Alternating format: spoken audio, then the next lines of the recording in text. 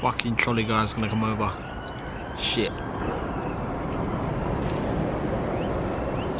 Fuck's sake. I'm gonna tell it from the starlight, and then we'll leave it. 'Cause you told me that the stars are mine. You didn't mean it. What's going on, guys, and welcome to vlog number 3. This is how to camo wrap your car for £30. If I'm completely honest with you, this video starts basically back when I was at a small car meet over in Blue Water. So I pulled up to the car meet, saw some guys there that we had seen before, pulled over, and my car basically got a lot of attention. Now, as you've mostly seen in some of the videos that we've shot already, my car is standard height, however it's currently sporting a matte black camo wrap on gloss black paint. Now, it was really that which kind of was the game changer for me. Not game changer as in I was suddenly killing, I don't know, car shows, but the game changer as in it was a thing that started turning heads for people to actually look at my car. I went from driving a classic 1989 Mini to the R53 that I've got now, and if I'm completely honest with you, my classic Mini is loud as fuck, and my new Mini is loud, but not as loud as the old ones. Now, if there's one thing that I know, having people look at my car when I'm driving past is the thing that makes me happy. It shows people are either appreciating my work or they're hating it. Either way, it puts a smile on my face. So basically, to mix it up a bit, I started rattling my brain for ideas and for basically things that are going to make my car stand out. This vlog is going to be more informative, however it's going to be one of our most important ones. Why? Purely because it stands for what we're really about. We're about doing cheap monster cars because obviously of the price range which comes with some of the more expensive ones. We are looking to modify our cars in a way which basically makes us stand out from the rest, however do it for the lowest price possible. So to start off the vlog, what I'm going to do is I'm basically going to show you what I did a couple of days ago from now. I did a bit of market research on other companies of basically ringing them up, asking them the prices of what I would, or what it would be around abouts for a camo wrap, and from there I got some crazy answers. Watch this.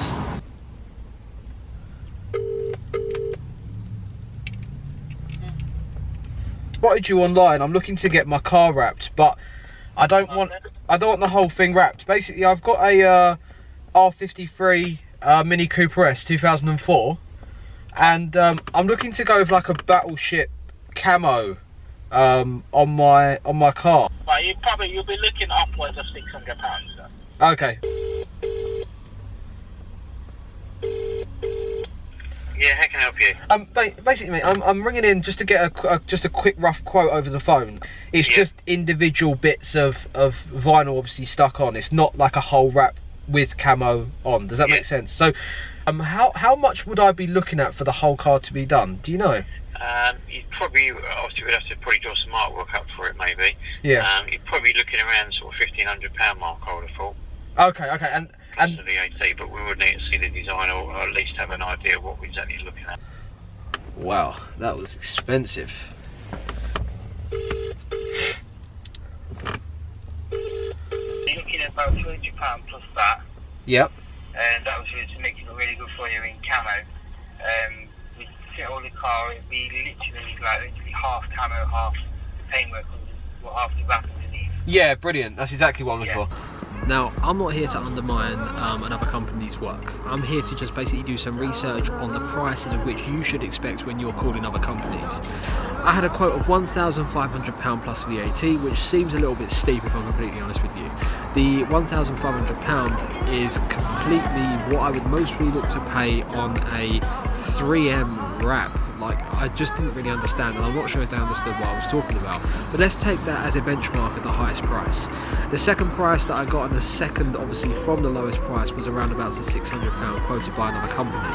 The £600, if I'm completely honest with you, sounds more reasonable in regards to the fact that I did thoroughly explain what I wanted, and he seemed to understand as well of what I was looking for. The last quote that I got was around about the £200 mark. Now, that one was completely and utterly more justified. However, it did take me about 15 minutes to actually get an answer from the gentleman on the phone.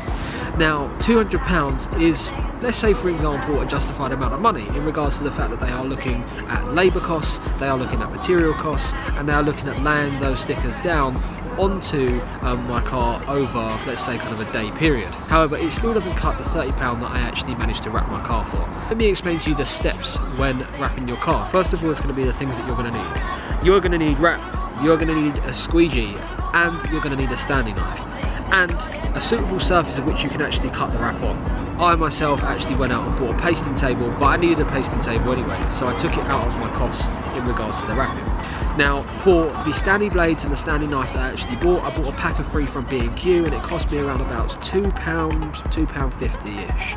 I then, for the squeegee, went onto eBay, ordered the squeegee online. I tried to get the best quality one. I also looked at reviews as well, because I've ordered a squeegee in the past and they're not always the best thing. And I went with one with a velvet edging so that you could actually then not scratch the paint of the car. That was around about the £2.50 mark as well, and I paid £25 for 5 metres of wrap, which I still had 3 metres of it sitting in my friend's garage. That's how little wrap I actually used to wrap my car. A lot of people will argue that the wrap that I actually bought was not the best quality. A lot of people would argue it wouldn't even be suitable to actually stick on the car itself. Why? I bought sticker vinyl, not car vinyl. Do not buy vinyl from eBay. It is shit. It's as simple as that. First thing that you need to do is go onto Google, type in vinyl suppliers, car vinyl suppliers, whatever is the best option for yourself, and it should give you a full selection of local ones within your area. After you've found the nearest supplier to you, ring them up, go on their website, start looking at their prices. Are they cheap? Are they too expensive? Is the sticker vinyl cheaper than the car vinyl? In my case it was. So I chose the colour that I wanted, and then from there I ordered what I needed. You can either go and pick up the wrap, or you can actually get it ordered to your house. It's completely up to you, but delivery, once again, might be extra cost. So we're taking everything into consideration. The second thing, obviously, was the squeegee. Pay attention to the squeegee that you're buying on eBay. eBay is okay to buy a squeegee with. Once again, a lot of car wrappers might argue my point is invalid. However, I'm telling you that it was okay. I went online, I found a decent supplier and a decent seller on eBay, and I found someone that had high reviews. I also looked into reviews on the product just to make sure that nobody had actually experienced scratching on their car. I went with a velvet edging so that I didn't actually purposely put plastic to my car, and then from there I layered the vinyl down. Third thing is the standing knives. Go to B&Q, go to Wix, go to your nearest DIY store, find yourself something which is cheap. You do not need to go out and buy yourself a £50 blade or Stanley, then put blades into it. It's just not cost effective. The thing which I actually forgot to mention, and which I feel that is most really crucial, is a ruler. Why? Because you want to get the edges straight. Now, I myself had a metal ruler which I already owned, and I had a meter ruler as well. Once again, if you want to take these into consideration in the cost, you might end up boosting your price range to around about the £35 mark. However, if you have these supplies already, if you don't want to buy a metal ruler and you want to stick to, obviously, let's say for example, a plastic one that you've got at home, you can spend about, say, 10 pence on a ruler in something like Hobbycraft and get that shit done quick. Simple. The next step is to lay out the vinyl onto a pasting table, onto your kitchen side, or anywhere that you feel that somebody's not going to screw at you for cutting. In my case, it would have been my mum. She would have fucking battered me. And what you're going to need to then do is obviously flip the vinyl over. Once you've got it, once you've got everything in place, flip the vinyl over and start cutting shapes. Cut shapes to the shape of your car. Go onto Instagram, look at people who have vinyl wraps, and start looking into the shapes that they have on their cars as well. Why? Because they've most probably paid for a professional to do that. However, you're doing this on a DIY budget, and you're still going to kill everything. You're still going to kill it out there. People are still going to be turning heads. My advice to you would be cut a very simple, I don't know, say 10cm by 10cm square off the vinyl. Go to your car, layer it down, and actually then apply it to the car. Get yourself into practice of making sure that you get the bubbles out. Find out the best techniques that you can use, and really, if you do screw it up, just pull it back off again. A lot of people would also argue that you might need a heat gun for the process. I personally didn't use a heat gun, and I can tell you that I only have maybe, say, 1 or 2 of the smallest bubbles that you could potentially see with a magnifying glass on the wrap. Why didn't I use a heat gun? Because I didn't do impossible shapes, guys. This is a home DIY job. I cannot stress it enough. If you are going to do this at home, if you're going to do this on your driveway, outside your garage, in your garage, on the street, wherever you're doing this, please don't expect it to be an out of the factory finish. It's just not going to work that way. The best way for you to basically make that car look the best that you possibly can is don't do anything which is too impossible for yourself. To give you an example, I ended up cutting shapes which I found that when I was actually applying them to the car, I was getting to sections which I wouldn't be able to do without a heat gun.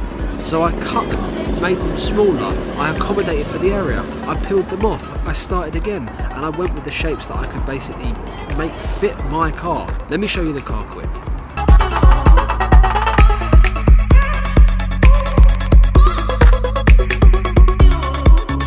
You can see the paintwork and you can see the wrap that I've got on the car. It's nothing too impressive, but it makes it stand out slightly more. It took me from around about 11 o'clock in the morning to about 8 o'clock that evening, and that was just due to me moving and chatting all at the same time. Guys, this is simple for you to do. It's £30 and it's really, really easy. It doesn't even need to be £30. I guarantee you I could have mostly found it for cheaper if I'd looked further afield. If you do this, tag us on Instagram. If I've influenced someone to now go out, buy some vinyl wrap and get it onto their car, please, I beg of you, tag us on Instagram. Make sure you show us, because if I'm completely honest with you, that will make my day. Make sure you stay tuned in on the YouTube channel, because there's going to be a lot more vlogs coming. Watch number 1 and watch number 2. They're slightly differently focused than this one, but it's going to be a really, really fun couple of weeks and a couple of months shooting as many videos as we can. Keep an eye out. Peace out.